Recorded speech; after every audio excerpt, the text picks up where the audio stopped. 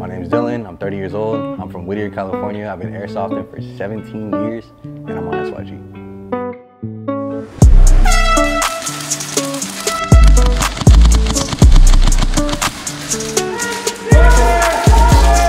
So this is my new competition build. Prowler themed, if you guys know, Miles Morales.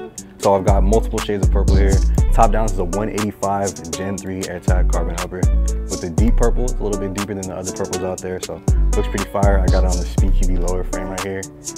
Gotta go aluminum, you know. Matching the aluminum up there, we got the aluminum ESG, again in purple, and then just purple accents everywhere, man.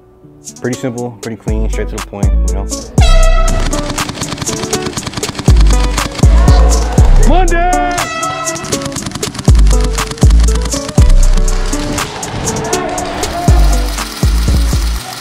Just lightweight.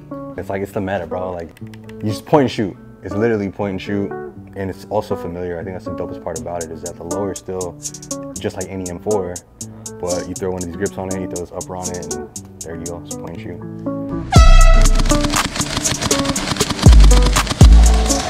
Hey, oh, come on, bro.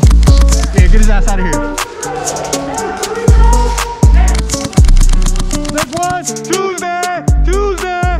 The fibers are pretty dope, bro. I really wish I would see more people run it without the tank, kind of like a pistol, because it's pistol size. Like, it'd be dope to see someone run this with just a hose, shorty barrel, you know what I'm saying? Running gun with this shit, it's fire.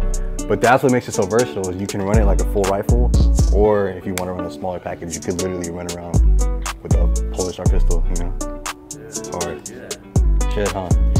Should build one. It'd be fire. That shit would feel nice. You just run it like a pistol, bro. Like, that should be dope. Shit, next video. Yeah, it's the next meta right there.